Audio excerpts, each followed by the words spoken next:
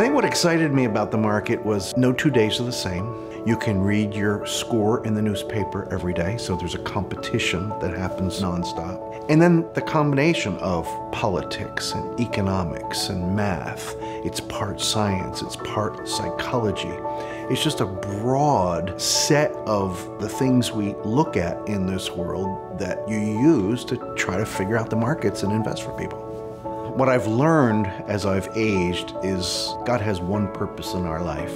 It's an integrated life. How we live, what's important to us, how we interact with people needs to reflect our values. And as a Christian, my worldview is that of the Bible, which dictates and gives me the privilege of trying to represent Christ in everything I do.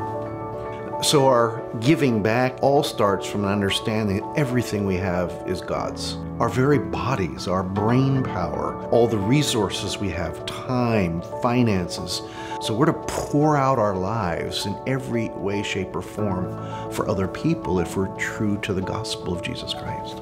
I've known the Salvation Army since a little kid, and I love the fact that they are true to the Word of God, that salvation through faith in Christ is the foundation of what they do, but then they turn around and give back. Feeding the poor, educating people, trafficking issues, all of those things. So those that are giving the Salvation Army, keep at it because it's a great work.